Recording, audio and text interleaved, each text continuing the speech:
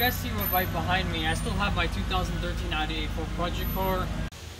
We will get this car up and running soon. And now let's get straight into installing the new Sony Apple CarPlay Android Auto Radio with the bracket specifically for this car and the Dualeco Trim removal pieces provided to me. So you can click the links in the description to buy each product. And now let's get straight to removing the old radio.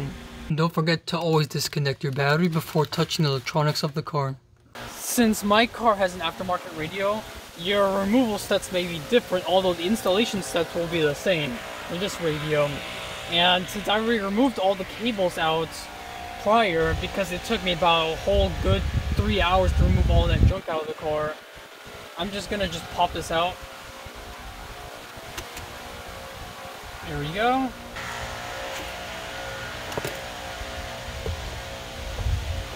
I already unplugged it prior, so there's that mess of cables, and we could throw this out. So this car actually had an amplifier. These were the speakers that were connected to the radio. Now let's actually open up the radio and see what we got.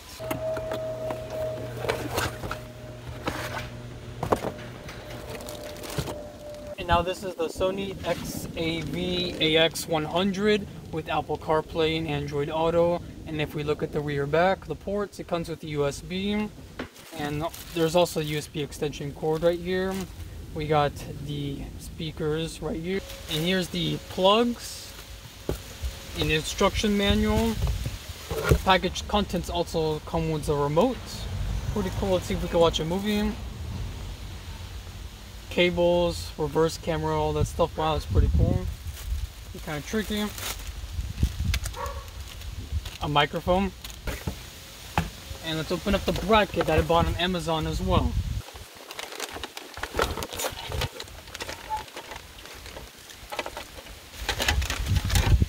So there are 3 different setups for this car. One setup is if you're using the OEM radio with OEM speakers. The second setup is using the OEM Bose speakers with the OEM radio. And the third setup is aftermarket speakers, aftermarket radio, which is my scenario, which made things a lot tricky. This is going to be an interesting connection for this car. My setup may be different because I had an aftermarket amplifier, and this is my original one. The original one does not work, so I'm just going to bypass the amplifier completely. This is my single DIN right here, and because my car did have the original CD player, this is it, and I no longer need it. And this is for the amplifier, which I no longer have, the aftermarket one, so we can put that away. And this is the speaker cable that plugs into the back of this stock OEM amplifier. And then from there, the speaker cable, which is the thick one, it's the plug, the big plug over there, show you a picture of it, gets routed inside here and then to each individual speaker of the car. So I'm just gonna bypass this altogether. But for you guys, all you simply gotta do is get this adapter off Amazon. It was about $10. This would be plugging into the speakers right here, and then that's it. And then you plug this end to the back of the radio unit, and that's it. Because my speaker cable is already cut, this isn't the actual speaker cables, that is the actual speaker cables. So what I did was I routed my speaker cables from there down here. I'm gonna solder the left and right, rear and front speaker wires from the radio unit adapter that plugs in here to there, and then I'm gonna plug this piece right here from the Amazon package that I bought to my single DIN unit. Ground, this is the battery, this is the illumination, this is the 12 ACC, and the rest I don't really need. This is how my speakers are set up. The front tweaker is the red and red brown, and the passenger front door is the brown and purple, and then the rear speaker right here is the brown, blue, and blue, and then the front tweaker right there is the yellow and yellow brown, and then the driver's side is the brown, green, and green, and then the rear driver's side is the brown, white, and white. So now I'm going to connect these to that. It is what it is. I made the best out of it. This is my solution to my problem, but I will change in the future, add a nice aftermarket amplifier, upgrade the speakers, put a nice subwoofer in the car. But for now, this is just going to stay like this. So the following cables are not being used, are these extras, because I only have a single DIN, which I'm going to be using the top one only. The bottom one I will not be using. I am not going to be using illumination. I'm going to route the parking brake wire all the way under this trim, and I will use the trim tools provided to me by Dualeco on Amazon. And I have the battery connected, I have the 12 ACC connected, I have the ground connected, I have the speakers connected. So with the tweeters, I connected the right tweeter and the left tweeter. The right tweeter is connected to this speaker, and then the left tweeter is connected to that speaker, as you guys can see right here. It's not the prettiest design. I could have done this a lot better, but let's just get everything up and running for now. Now that I was able to put most of the cables in a loom, we're now good to go to start removing the trim.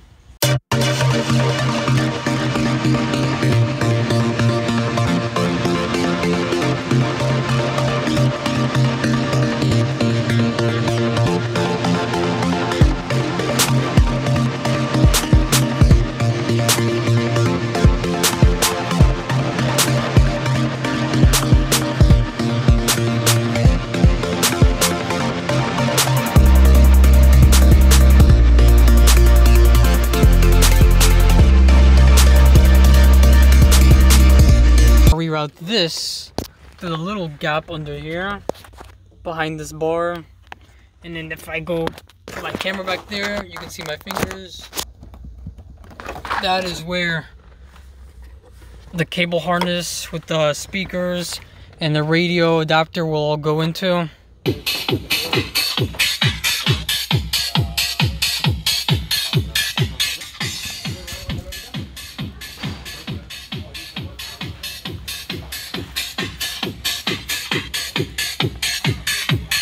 As much as I would like to show you guys the Apple CarPlay, it's impossible because everybody in this household has an iPhone that's either dead or has an invalid, non-original Apple charger which will not work.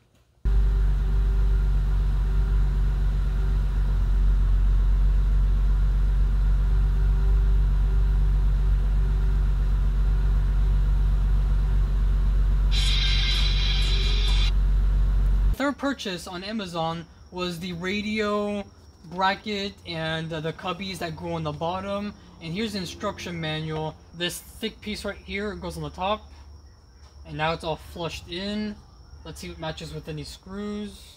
The next thing you're gonna do, it says right here, kit preparation. Basically follow the instructions. I'm gonna be skipping steps because, like I said, my car has been fitted with aftermarket parts. So it's time to customize the bracket and cut the borderline right here so that the radio with the bracket can fit in there. With the Dremel, I was able to smooth it down. It's alright, but it gets the work done and it looks a lot cleaner than it did before. Now let's grab our radio and just slide it in carefully. Now that the radio is fitted, we're going to add the brackets to keep it held in place. And now we got the bracket installed right there, as you guys can see. The screw right there, and a screw in the center right there. Look at that perfect fitment. Using heat shrink tube, I was able to wrap the USB for the Android Auto Apple CarPlay, and there it is. And we're gonna move the wire down here. I'm putting the anti-theft device right here. This serves no purpose, but I'm just going to leave it there. Time to clean things up. I'm not going to be using this for audio. Remember, I'm bringing the speakers right here. And the microphone, I am going to be attaching that right now. Here it is. Unfortunately, it's not the same plug as the one the car had with the aftermarket radio. And that's the original location where it was. So you can see the microphone has been routed from that point behind this entire trim using these trim pieces right here. I just kept pulling down until I fed it all the way around here. Now I'm gonna go inside this rubber mesh and then under where the glove compartment should be located in this car. Everything is now pushed in and plugged in. Now we're going to tighten all the 4 screws we've taken out and put back these trim pieces. So this car is definitely looking a lot better and is taking better shape. So with this bracket right here, the center console that goes down here, we're not going to be using the original parts. We're going to be using the kit that we bought with this bracket, which came with this and this. I don't need this because I have the AC controls routed down there. So the first thing you're going to do is grab the bracket, put the AC module in there. Then you're going to grab the screws, and you're going to just put 2 screws in there to hold it in place. And then from there, you're going to grab this cover and trim, put it in there. And then after you got that, you're going to put the heat controls, if you have that. Now that we have built to this, we're going to set that off to the side. Start removing the center console trim.